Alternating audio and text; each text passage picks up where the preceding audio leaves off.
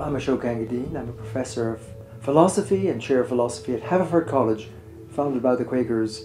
It's one of the top colleges in the country outside of Philadelphia, and I've been there for 40 years teaching philosophy, arriving there as a logician, teaching logic and ontology, the science of reality, but then going to India for the first time after 3 years and discovering a whole new world of philosophy that was in my heritage, but I hadn't been there since I grew up in the West. Born in Trinidad, living in Jamaica, coming to New York as a boy, getting my doctorate at Brandeis University. And so in 1968 I came to Haverford College, and I've been there ever since, trying to pioneer the area of what I'd call global philosophy, opening up a global lens and a global mind for our time in the 21st century, living in a global age where it's time really to bring our worlds together. And when I arrived at Haverford 40 years ago as a young philosopher, I realized we didn't know how to cross worlds.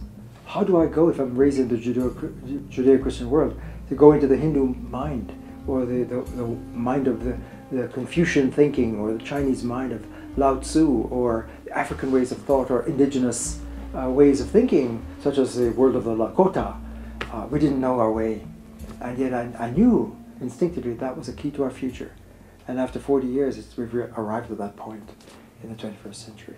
The Global Dialogue Institute was founded about 15 years ago, and it came out of years of research because I realized that we needed to have institutions that focus the attention of educators, civic leaders, religious leaders, diplomats, youth across the planet on the importance of having basic literacy and skills in understanding their different worldviews and to gain knowledge of how to understand crossing worlds. So if we're in the Judeo-Christian world and culture, what would it mean to enter the Hindu mind or the Buddhist way of thinking and so forth? So the global dialogue, those words are very important. Global here means across worlds, across worldviews, religions, traditions, disciplines, ideologies, different mental ecologies. How can we cross them? How do we recognize them? And can we really have dialogue across worlds? So the Institute, the Global Dialogue Institute, through my work, developed what we call deep dialogue to distinguish what ordinarily people call dialogue. Because when we say we're in dialogue and say, I'm a Christian speaking to a Muslim, but I'm interpreting them through my lens as a Christian, and we think we're talking, so it's dialogue, that's not dialogue. Dialogue requires not monologue, is when we interpret the other through our lens. And we don't realize that's a kind of violence. Because the other person is speaking from a different worldview, a different reality. And if I'm interpreting them through my lens, I'm violating their otherness.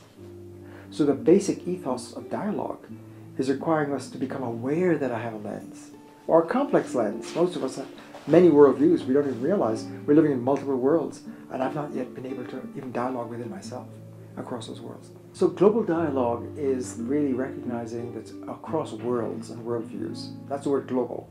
I know global means many things right now, global economy and a global village, but really from the philosophical point of view that of our institute, global means bringing and recognizing different worldviews. And we're in a global village, and America is a global culture in the sense of multicultural. We're a multicultural society, and those are worldviews. So global dialogue is bringing to the radar, to front and center, how is it possible? Is it possible to cross worldviews and communicate truly and deeply across worlds? And so my institute, Global Dialogue Institute, has really developed into a fine point what we call deep dialogue, which requires each participant to realize, let me check out my lens, and to realize that if I simply interpret the other through my lens uncritically, I could be violating them. So how do I step back from my lens, dilate my mind and heart a bit to open space to move into the world of the other, to see it from their point of view? And if we can do that, there's a dilation of my consciousness, which I call opening the global mind, the global lens, in which now I begin to become more capacitated to see alternative worlds at one moment. When that happens, I'm in a deeper place. I'm in a deeper process. I'm entering the global world. And that's what our institute is attempting, to help people across the planet gain skills and literacy in global dialogue. It's no surprising that someone like David Bohm, who's a frontier physicist looking into the implicate order and understanding the unified field, where Buddhists, for example, know in global wisdom that if reality is a unified field, then everything is interconnected and dynamic. Once you got that, then dialogue follows.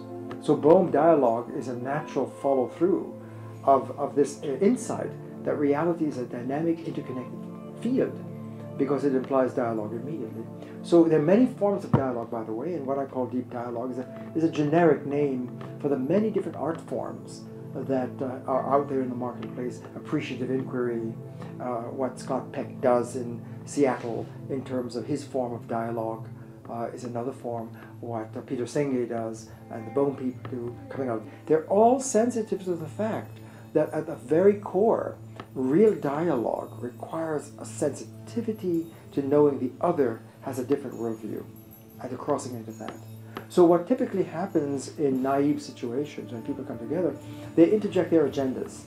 They bring in their own local lens without knowing it, because they've not been cultivated in the ethos, the ethics of dialogue, which is to watch yourself, be aware and mindful of what you're importing to the round table, to the sacred space, and not to uncritically thrust it upon others, right? But so when that happens, which it always does, it is in the silent ethos of the art form of dialogue, by whatever name you call it.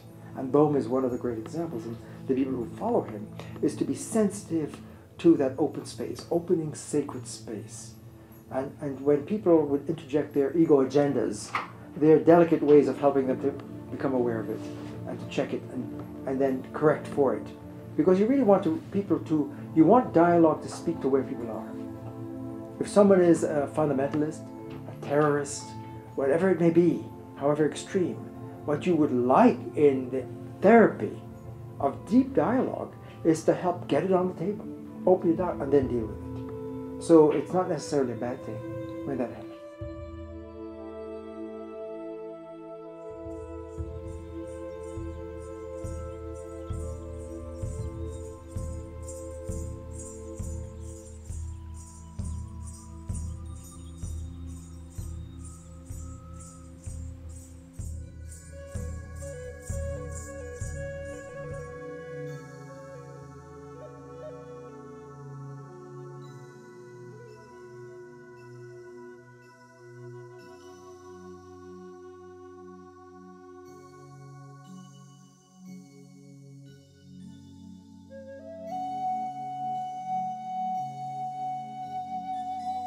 Humans have rational capacities. That's what rationality is. It's a capacity to always step back somewhat from your lens, not see only the world that way, but to open up other possibilities. Right? That's critical thinking. That's the essence of being a human, a rational being. So that's really what it is. We have to realize that when we impose our lens on the other, we violate their otherness, whatever it may be. If I'm a male and I have a male outlook, and my spouse is a woman with a different, and I'm imposing my view on her, I'm violating her otherness as a woman, for example. So it's worldviews, it's human relations, it's personal, and it's the most fundamental skill in being a human.